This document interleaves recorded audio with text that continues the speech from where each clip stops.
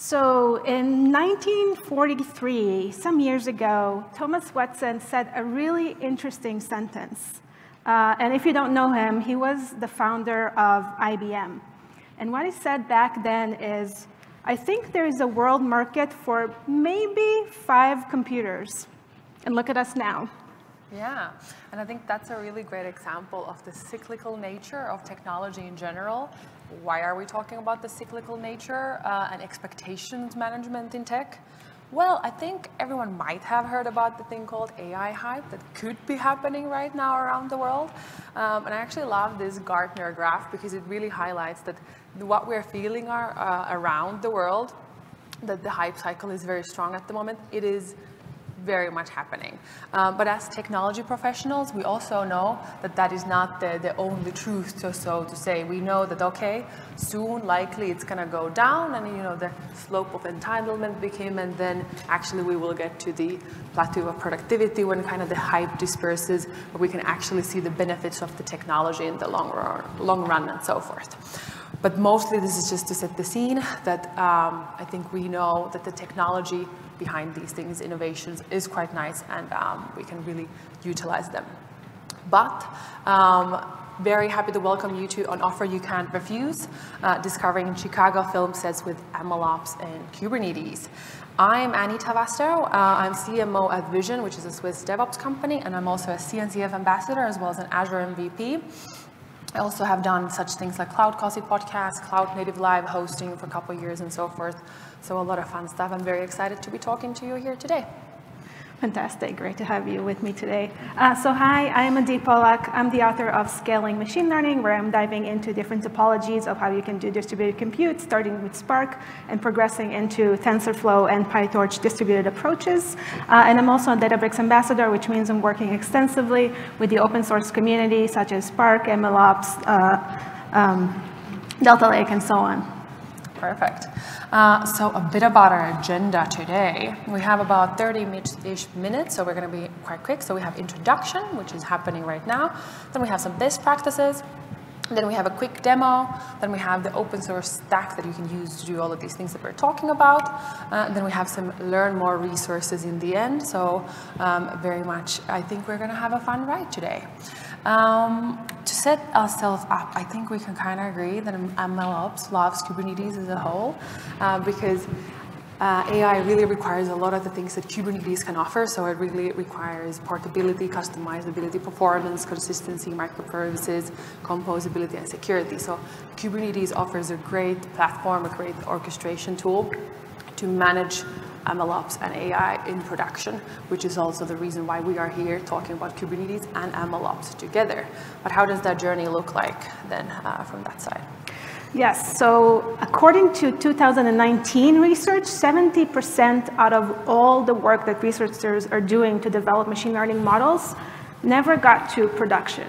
And that's because a lot of them were under they didn't get enough budget, they didn't have enough support from the teams, and these things are starting to change. According to the recent research from the last year, we're already seeing that only 50% of the actual models that are being developed don't get to production, which means 50% actually gets to production. And that shows that there is a market, there is a need, and we finally understand what are the benefits that machine learning can do for us as an industry. And so our question shifted, not from how do I develop the best model, that's always a big question, but actually how do I enable the machine learning folks, the machine learning researchers, data science, and so on, to get their models into production. And what we're seeing now that our stack has expanded. We used to have, as developers, as practitioners, we used to have our dev environment, our staging environment, our production environment.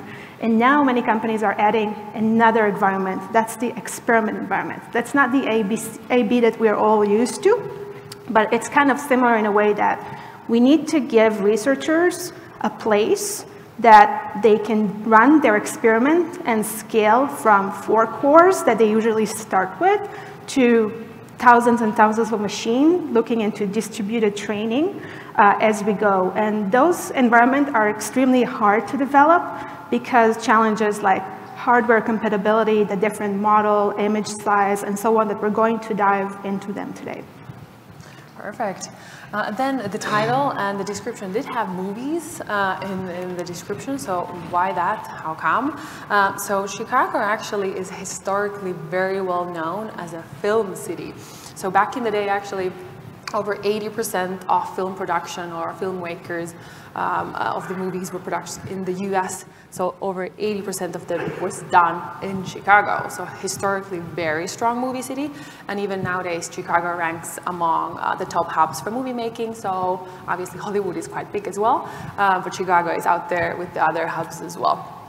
Just as an example, there's only one studio, for example, that has over 36 stages, spread over 1.6 million square feet of studio around the city. So that is very much kind of like a testament to the movie making capabilities of the city. Which is why we have selected to talk about movies in this particular KubeCon.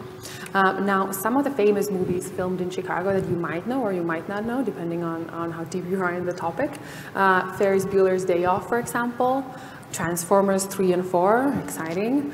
Then we have Batman Begins, The Dark Knight, Batman vs. Superman, The Batman. So a lot of Batman movies, for example, have been actually filmed here, which is actually exactly why, but now that we're going to be running through the 6 and some extra ones, best practices for MLOps, it's going to be the special edition Batman. So very happy to go through these 6 and some extra with you today. So we're going to kick off with collaboration. Yeah, I love that edition. There's always a big conversation about DC versus Marvel, but today we're all leaning into the DC space, so that's fine. Okay, so the first one is collaboration, and collaboration speaks about systems of people, right? It's how do we find the language to communicate and converse what it is that we need with different parts of the organization. So a lot of the challenges is how do we develop with customer in mind, knowing that now maybe one of our customers is a researcher. They care mostly about papers, they want to get a high H index, and we need to build a system that is good for them so they can build state-of-the-art machine learning, and later on we can push it to production relatively fast. So we're changing a little bit the way we're thinking about the world and the system that we build, and we also know that now we need to have kind of a shared language. And with the boom of LLMs, all of us are kind of learning what everything means, what are tokens, how are they different, why is it bytes and tokens and data entries and so on. So this is really the first piece that we need to tackle is the collaboration and finding a shared language within the organization. Exactly. And if sometimes people might say that developers or data scientists might be a bit of lone wolves, so can definitely Batman be. But as such, as Batman, developers do also have to learn to collaborate, for example, as Batman and the others did in Batman vs. Superman. So you do have to kind of learn these skills to slay all the monsters that are attacking you so that you can team up and become the superhero or the MLOps team of your dreams, for sure. But more best practices, version control and model management. Yeah, just one sentence about Batman that I want everyone to understand. So Batman is the ultimate solopreneur, right? When we think about Batman, he develops his own ships, his own cars, his own things. But even Batman knows that if you run alone, you can run fast. But if you run together, you run far. So this is something to bear in mind that even our greatest heroes understand. Exactly. Yeah. Yes, so the second practice is something that we see very often. We're most familiar with that. We need a place to have a version control, but now we're adding another layer of model management. I need to version my models themselves. I need to manage them. I need to know where are they in my life cycle of development. Are they only an experiment? Do we need to scale them? What are the hyperparameters? What are the variations of distributed settings that they need? What is the GPUs that I'm running on top of them? Because I might need that for inferencing as well. Inferencing is when I'm deploying my model to production and serving my customers using that. So there's a lot of aspects around version control and model management that we need to add into organizations in order to take it to the next step. Exactly. So, for example, tools like MLflow or Kubeflow can really help with model versioning. And version control is something that Batman has had to learn the hard way as well, because there's so many versions of it. So you have the Michael Keaton version, you have the Pattison version, and so many others. And even there, you really do have to do a lot of version control, because all of these different versions have different costumes as well as different mannerisms and so forth. So they need to have distinctive features. Yeah.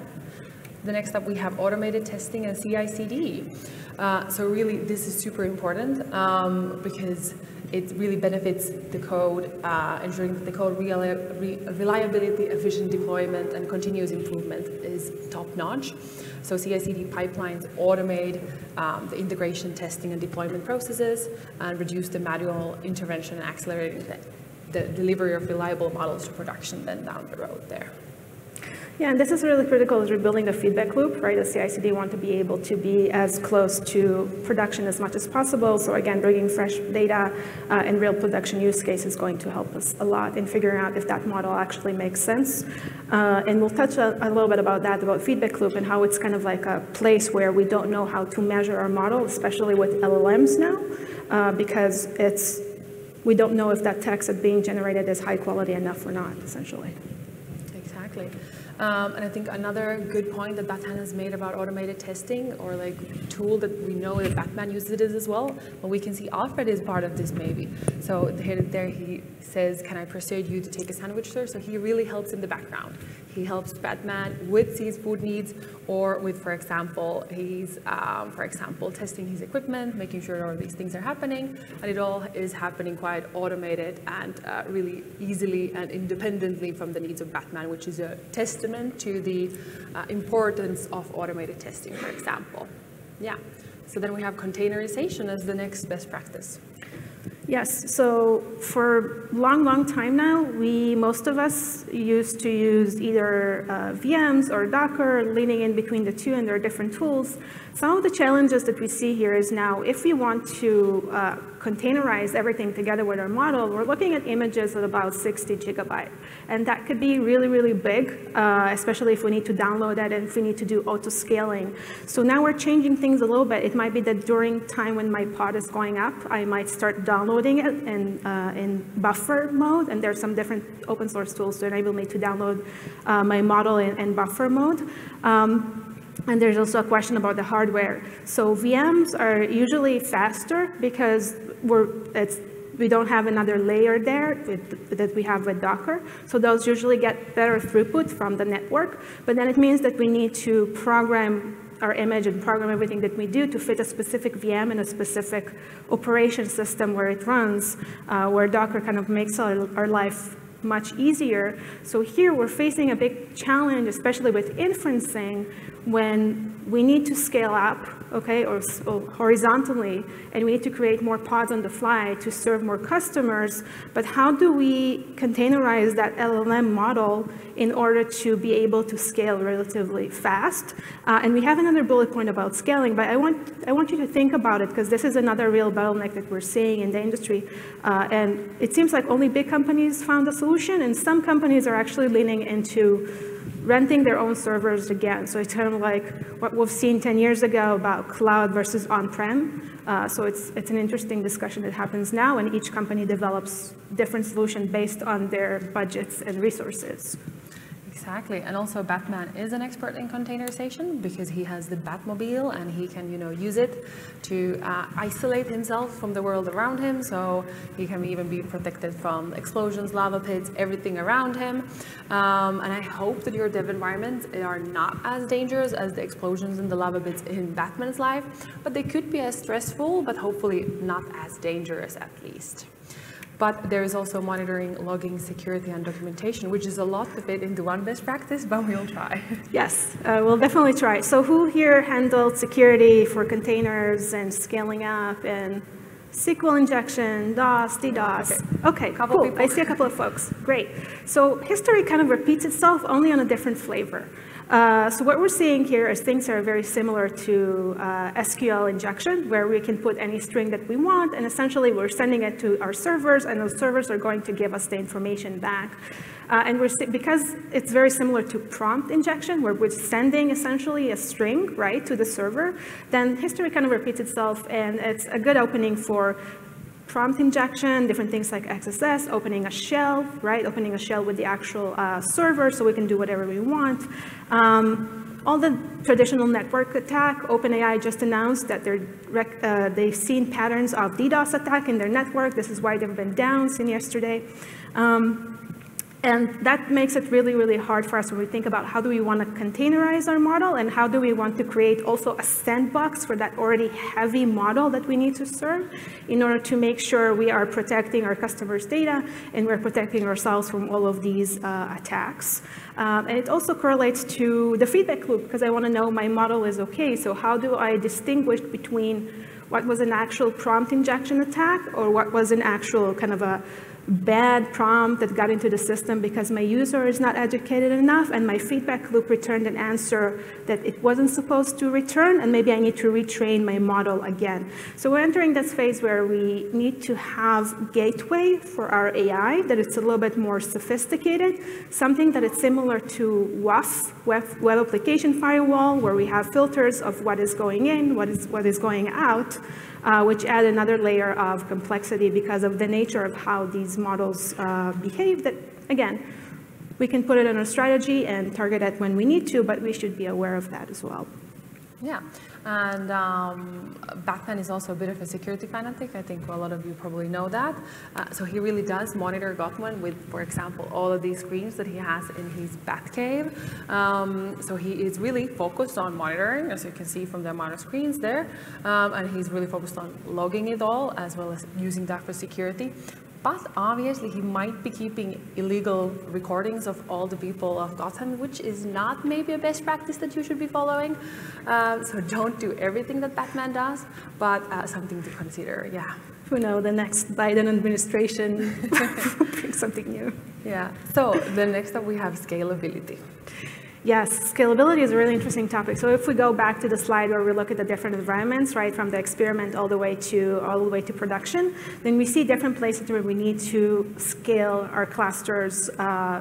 From experiment, we need to go to distributed training topologies where we need to configure all the hardware, configure how we're distributing, configure MPI, and a lot of different things depending on what it is that we want to achieve. And the goal here is really to abstract all these from the researchers, so they won't need to deal with all the ops underneath.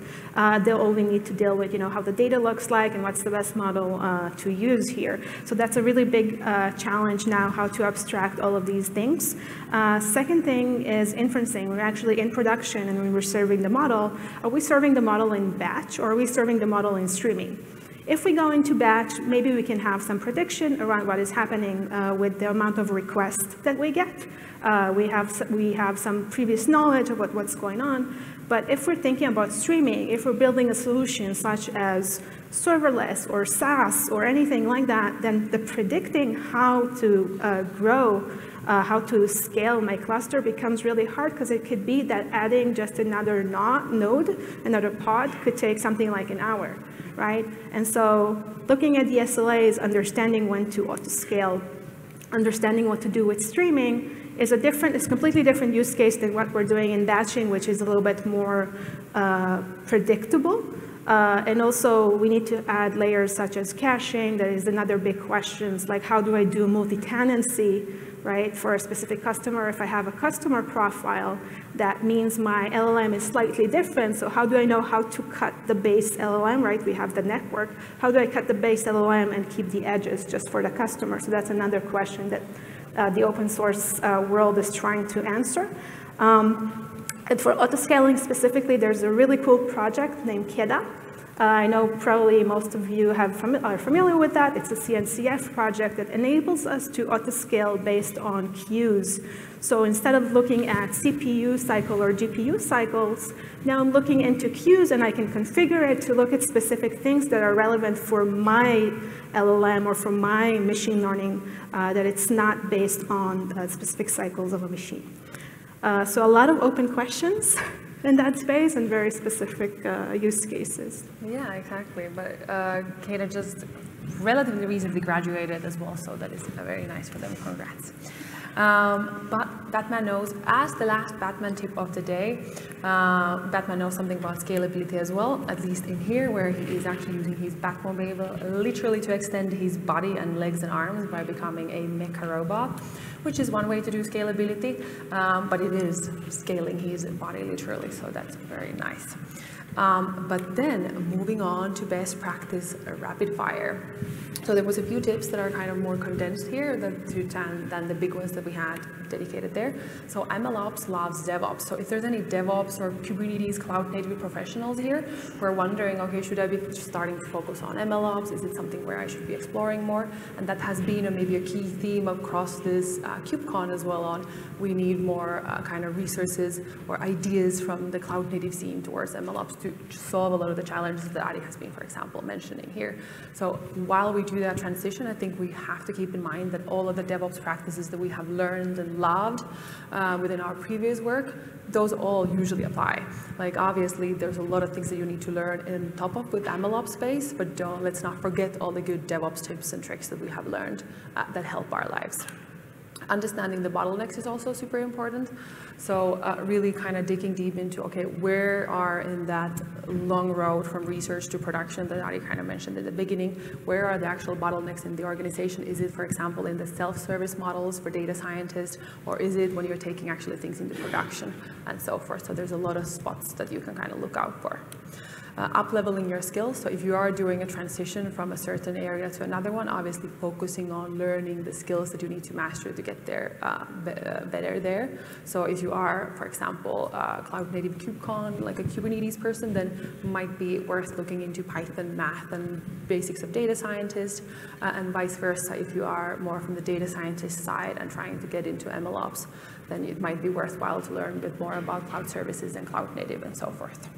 Last but definitely this time, definitely not the least, it's all in the data for all of these things, because if you put bad data in, you're never going to get good results. So talking about the data of our presentation today, so we have the Chicago data portal filming permits from the transportation department.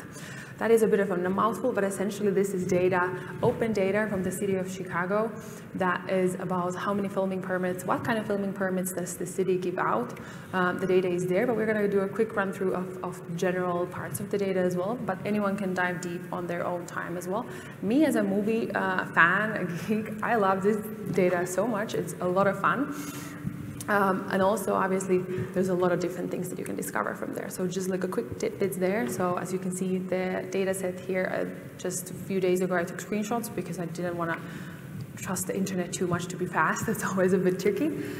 So we have, for example, over 14,000 views, downloads, and so forth. It's the data goes from all the way from 2015 to current. So unfortunately, for example, you cannot see the filming permits for Ferris Bueller's Day Off or so forth, but it still has a good amount of data there.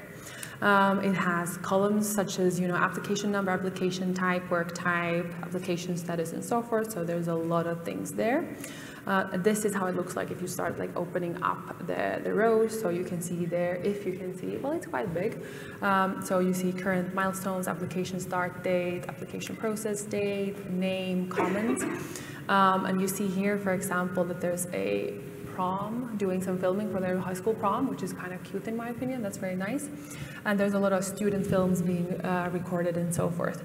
But there is a lot of exciting ones if you kind of look through it. There's a lot of things, some movie filming and interfilming and so forth. And if we go here, I think this one has, yes, so we have the NFL End Zone is doing some filming here. So if anyone's a hockey fan, you know where to go on that date then. Don't disturb any film sets, obviously, but you know where they would be. So there's a lot of interesting facts here. You get obviously the address, exact address, what are they doing, even more usually data on what are they actually doing, what kind of camera sets are they using, or even the primary addresses of the people who are asking the data and so forth. But there's a lot of fun stuff. Adi, you would want to talk a bit more about it? Yeah, so I always say when you do BI or kind of data analytics, you can shake the data as much as you want to confirm that what it is that you want to see. So just bear that in mind when we're doing that. But some of the interesting things that we wanted to know is which street are probably going to have film location the most. And so we looked at which street requests the most permits, which one get accepted. So you can see here that Clark Street, Wabash Street, Walker Street, and a bunch of other them get and the one that gets the least request is Polak, but it still gets requests, so it's more than the one that don't get anything. And of course, we kind of did some diving in. And then we asked ourselves, OK, so which month should I go to this street to find a film location? And we discovered that March 2023 was the most crowded in terms of request applications. So definitely, if you're a movie fan, if you're a Batman fan, if you know there's a movie coming up and they're now filming, you need to go to Wabash Street on March next year. And then we put it on a map to see how it looks like, what's the distance, if we need to run from place to place as well, so we can better plan our next visit to the city. All right, should we go for the demo? Yeah.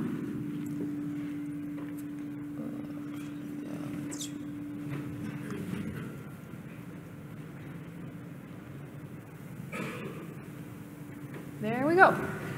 All right, so I talked about all the challenges we had with Kubernetes, and one of the biggest challenges that Annie and I had was actually getting GPU pools. Apparently, those are scarce, and you need to book them in advance and have a very big company logo attached to them or work for the big clouds. So the second best that we did, and again, to demonstrate what it is that you can do, is we actually took pre-configured LLMs and we fine-tuned them. So here in Azure, what you can do, you can create your own deployment. And so I created my own deployment. I took GPT 3.5 Turbo, and I added it. I fine-tuned it with some data that I put here inside. So you can see this is the Chicago Q&A JSON-L lines that we added, and I called my model Annie because I can. All right, and now that I have my model fine-tuned, I didn't need to deal with any GPUs. Lucky me. I wanted to start experimenting, running some things against it to see what I get back. And so I started building instructions. Sometimes you'll see things like a prompt that it's more of a template size. You tell the model exactly what it is that it's supposed to do. This is how you kind of focus it into the right direction. So you have examples, you have the questions that you want to put, and you want to add a response. Now this oftentimes works, and this is where you can add like hard-coded rules to your model in order to make sure it doesn't expose any specific data or it answers to some specific request, or even if you want to change specific terminology that the user puts, because the user might not be extremely familiar with your product terminology, and you want to switch it to something that exists, for example, within your docs, and so on. This is possible. So we can do all of that, but then we decided to just play with the prompt specifically for the case of this demo. So here I have some input that I'm getting from a user. Is there any permits with application start date November 23? And you can see there that the way we structured the sentence was specifically to fit the data that we gave the algorithm. So application start date. This is a column in my data, and it was really important because otherwise the model didn't respond well. So something to bear in mind. And we're doing just an HTTPS request to Azure using the OpenAI on Azure. So we're sending that request, we're packaging it, we're sending it over, and then we're getting some response. And the response is interesting, but it says, yes, there is a permit with an application start date in November, but it also says that the permit with a specific number here, 1850015, has an application start date of August 28. So you can see my model hallucinate a little bit, although I played really, really hard with telling it what to do. And this means that we still have a lot of work to do around fine-tuning, around prompt engineering, around working out with our data to make things work.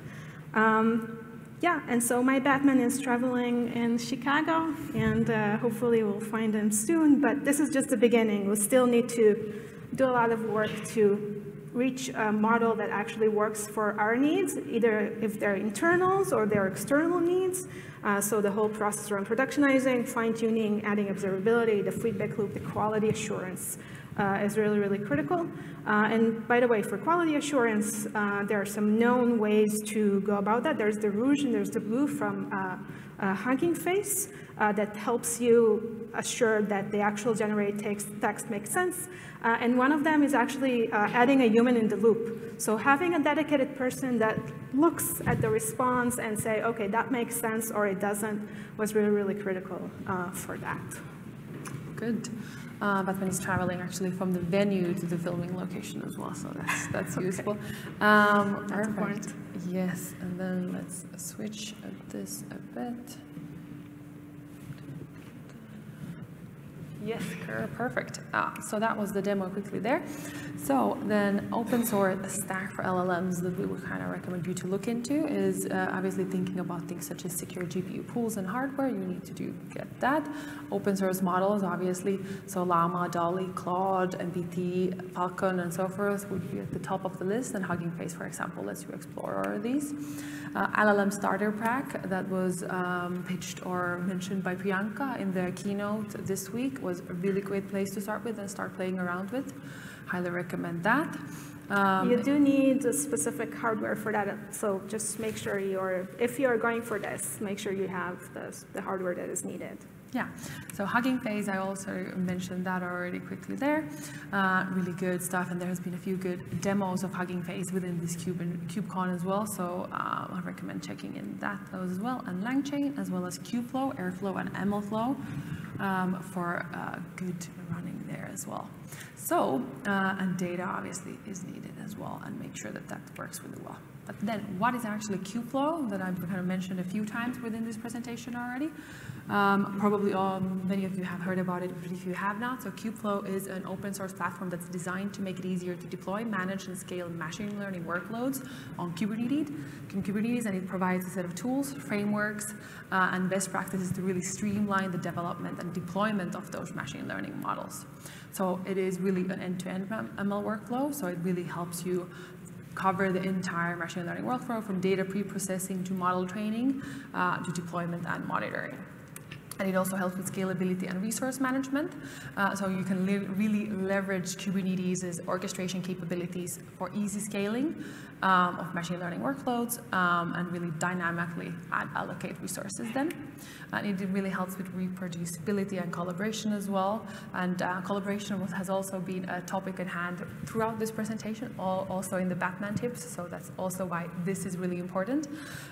So it really helps you with capturing metadata, environment details, and code versions associated with each experiment as well. Yeah, when you think about building the control plane, it helps you manage a lot of the metrics underneath to get combined with MLflow that gives you another layer about managing your models themselves. Exactly. So for example, if your bottleneck is around, for example, having a self-service model for data scientists in your organization, that really helps them boost their productivity, Kubeflow is a great resource for that.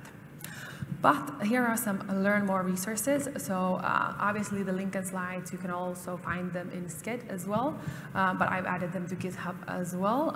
There's the data link there, that if you want to check that out, it's a lot of fun to play around with that.